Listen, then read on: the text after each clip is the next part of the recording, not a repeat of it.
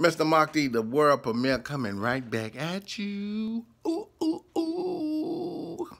Alright, man, I want to help with my last video. I saw some of the replies. And I'm going to back this video up with something else. But people are betting on the things that are said on YouTube. Dude, and I'm going to hit you off as a common sense bettor. Common sense bettors don't bet on one team. Only an idiot bets on one team. A common sense bettor spreads money around. Therefore, they never lose. Why do you think a good gambler makes a lot of money? He's not a fucking idiot. He spreads his money around. You never bet on one team. Only an idiot bets on one team. So, rule number of gambling, spread your money around. Always have a scenario that if you lose $20, you can win $40. I mean, only an idiot does stuff like that. Smart gamblers don't do that. So somebody gambled on one of the scenarios I threw out there, lost their money, and then started crying like a little broad. Come on, dude. That's not even common ass sense. Spread your fucking gambles around.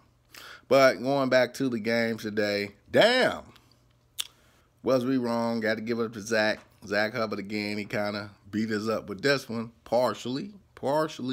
He did pick Philly to win. He picked the Saints to be there. I still had Saints in the scenario. I really wanted to see Saints versus Steelers. More entertaining. I have no idea where they're going right now. And honestly, I hope they're not just going to give it to Brady. Nobody wants to see that crap. My first initial pick starting off this season was that the Minnesota Vikings would be in the Super Bowl, but not win the Super Bowl. That was my first initial pick. Could be wrong, but that was one of my first initial picks. So if you are gambling, you can bet on various scenarios. You can bet on a team that win an NFC. You can bet on a team that win an AFC. You can bet on various scenarios and still always get your money out the deal. But some people had Philly going. Now, we did see a Pennsylvania team going. It was just this uncertainty of which team. So a lot of us jumped to Pittsburgh because, hey, that's the team that, hey, they got a chance to win 7 titles historically. But I guess people wanted the Philadelphia Eagles and Nick Foles to be there. I mean, I don't understand. But the story is not over. So I'm going to go back to possibly the Minnesota Vikings being in the Super Bowl at home, which would make history. Now we're talking about history. No team in the modern Super Bowl ever has ever played a Super Bowl in which they're hosted. No team has ever done it. It's always been some crazy crap that's went on before it happened. But Minnesota has the opportunity to be the first team to do it. Will they win it? I don't know. But they could actually pull it off. They could actually pull it off. Okay. You need people to come to this Super Bowl. Remember, this is a cold weather Super Bowl in Minnesota, which gets very, very cold. Will Jacksonville fans go to a Minnesota Super Bowl, even though it's indoors? I don't know. So right now, it looks a lot like we might see Tom Brady again, and nobody really wants to see Tom Brady again. But this is where they're going. And this is the sad part of sports that they, even in wrestling, they grab on one person and they think, well, we just got to keep forcing this person down people's throat. And that's why people tune out. People don't want to keep seeing Tom Brady always in the Super Bowl. I mean, that's why people really turn off the TV. It's like LeBron. People are getting tired of LeBron. People are getting tired of Tom Brady.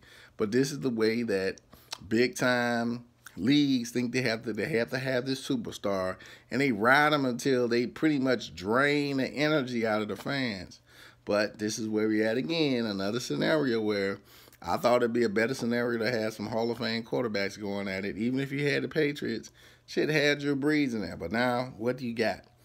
What do you got? A scenario where what? You just had the Patriots by themselves and Tom Brady? I mean, come on, man. So my prayer is that our new theme is that out with the old, in with the new. Out with the old quarterbacks and in with the new quarterbacks. I wouldn't mind seeing a new quarterback being kind of crowned a champion this year. And this is really the backup guys. The guys who nobody really thought would do it. They had hope that they would, but wouldn't.